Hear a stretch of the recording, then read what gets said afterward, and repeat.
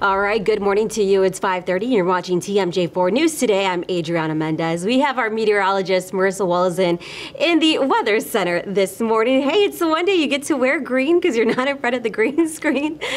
Yeah, exactly why I wore green. Yes, I know. All right, looking forward to it. Thanks, Marissa. Well, right now, a 28-year-old Milwaukee man is behind bars after allegedly shooting and killing another man during a road rage incident. It happened around 11:30 last night near the corner of 19th and Mitchell. Police say a 31-year-old man died on the scene. The investigation is ongoing, and if you have any information, you're asked to contact MPD or Crime Stoppers at 414-224-TIPS. Milwaukee police are also investigating an overnight crash that killed a 21-year-old woman. Authorities say it happened around 2:45 this morning on the 35th Street Bridge. Very few details are available at this time, so stick with us here at TMJ4 as we work to learn more information. Well, 3 people are recovering this morning after being shot outside of a bar in Kenosha. 2 of them are in critical condition. This morning, we know a 31-year-old man is in police custody in connection with the shooting. Authorities say it was a result of a fight at a bar near 23rd and Roosevelt. We spoke with a neighbor whose car was hit by the gunfire. He says that bar has consistently been a neighborhood nuisance. Drinking, like every weekend, this is the problem. Every weekend. The same problem. Now, a 3rd victim was treated and released. The case remains under investigation. A fire has displaced about 200 residents of a Brown Deer apartment building from their homes. At least half of the residents are expected to return to their apartments this morning, while others will be sleeping in motels with family members or at temporary shelters. Our Bruce Harrison has the details on this emotional toll it's taking on the residents. Amid gathered residents, a sense of relief. Everyone made it out alive.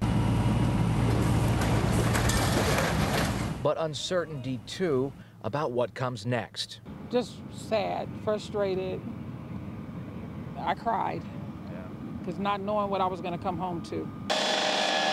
Smoke damaged Stacy Patterson's apartment. Tonight, her family stays at a motel. And is there anything in the house that's really important to you that you're worried about right now? No, I'm just glad we're okay and everybody's safe.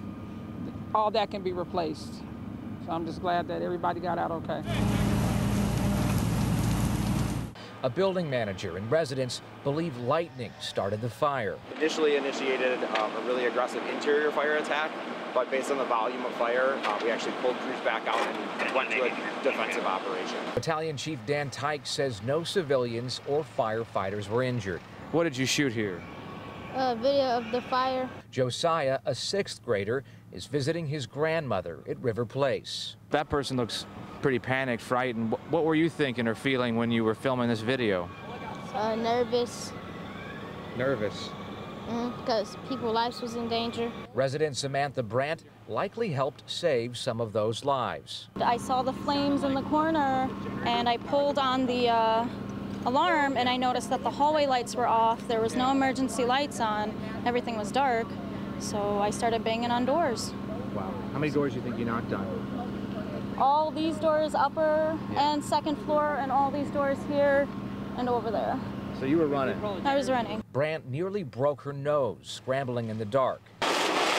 Like her neighbors, thankful they're alive, but tired and worried. Well, you've been through a lot. How are you feeling right now? It's been a really tough week.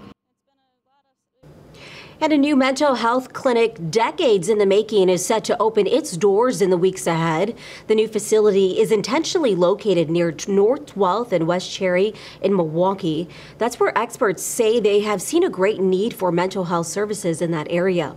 The location will provide easier access for anyone in a mental health crisis, regardless of age.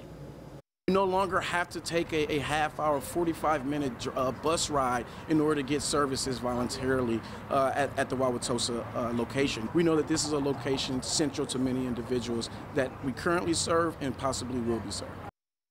And the center will be open every day around the clock for anyone in need beginning September 9th.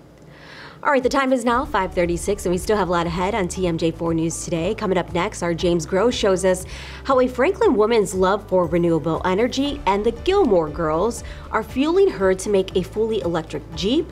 That story plus a look at today's forecast after.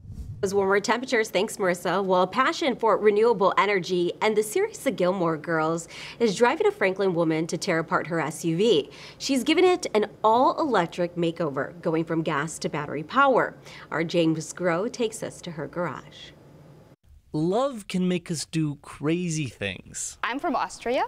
Like move across the world. Yes. That's Dr. Veronica Wright.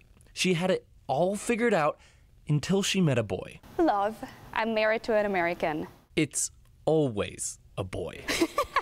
She moved to Franklin in 2020 for her husband, but her first love was something else. I grew up watching a TV show called Gilmore Girls, and then this show, they would have this Jeep, and very early I fell in love with this Jeep. This Jeep, a 1999 Wrangler. But this one is completely gutted because she's combining her love for this car and her love for renewable energy. So we would be the first all-electric Gilmore Girls Jeep. She's replacing the combustion engine with an electric one. Right here would be where the electric motor will sit in the future.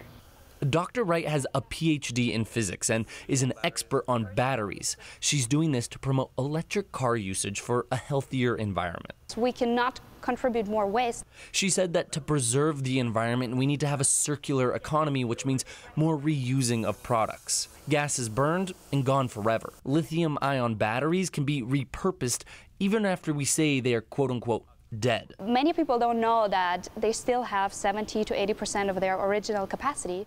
And to get that message out, she's started a YouTube channel. Hi everybody, this is Electrified Veronica. I'm building my own battery electric car that has as many functions as the original gas-powered Jeep. Her car will have multiple batteries that will allow it to travel 130 miles per charge. I want to be converting Jeeps, boats, and also other industries. But before that, she needs to focus on this Jeep. If you asked Dr. Wright a few years ago what she would be doing in 2022, she wouldn't have said this. Never, ever. But when All right, so they may no longer be the boys of summer, but a group of guys are proving they still got what it takes out on the diamond. Our Delaney Bry introduces us to some of the stars of the Greater Milwaukee Men's Senior Softball League. It's America's pastime. And if you can swing a bat, everybody plays has to bat. You're never too old to play. We have 30 players that are 80 and over, and we have one 90-year-old in our league, and our average age is 76. But if you are too old to run, no problem. You can have a runner run for him.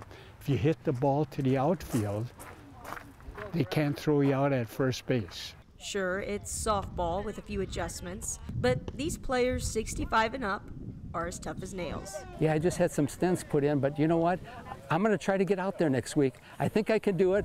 Our guy says, I just had my MRI done and I got a torn meniscus, but you know, I'm still going to try to go out there and play today. Sponsored and supported by local businesses like VMP. The energy level that these individuals had, running faster than I think ever could around a baseball diamond. So it's very inspiring even to someone who's younger. So the intergenerational piece of this league is pretty impressive. The Greater Milwaukee Men's Senior Softball League has grown from 6 to 12 teams over the years, and it's receiving calls from out of state. I just even had a call from Minnesota. The guy says, I'm coming into Wisconsin. I want to play ball. My daughter lives in Milwaukee. Nowadays, it's hard to find the game in its purest form. The guy's got something to get up and out of bed to do, and stretching and coming out here, and you meet new friends. But if you're just old enough, you'll find it on 3 Diamonds at McCarty Park. When the game's all over, they'll go at a local pub, you know, and sit there. Hey, man. He says, yeah, I didn't get a hit today, but we won our game, you know. Guy said, last week I got 4 hits and we lost, you know. And I mean, those are the things you talk about, and that's the fun of it. Delaney Bride, TMJ 4 News.